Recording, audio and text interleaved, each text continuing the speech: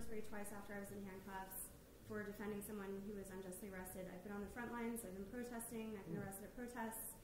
And I cry every time that I see news. Like yesterday I read a 17-year-old black man was lynched in a white trailer park, and the cops didn't do anything about it in North Carolina. And it wasn't covered in American press. It was in The Guardian, which is a very respectable UK publication.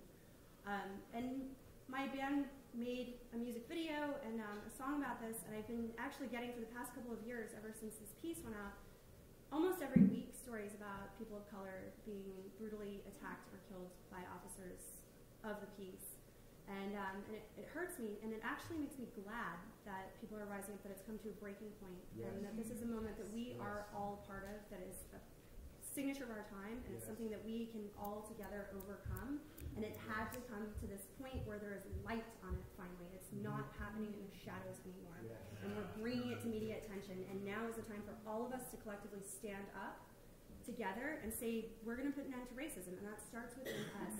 And one of the things that I did in one of these sleepless nights, 4 a.m., I bought officersofpeace.org and .com, and I would like to invite you to help me in filling out this website. I would like to create a personal proclamation that I vow not to see racism.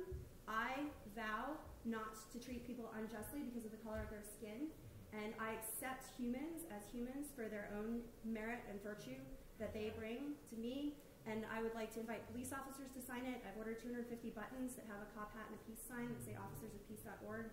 And I would really like some help in manifesting it into the next step of progress and change instead of destruction. And come talk to me if you're interested.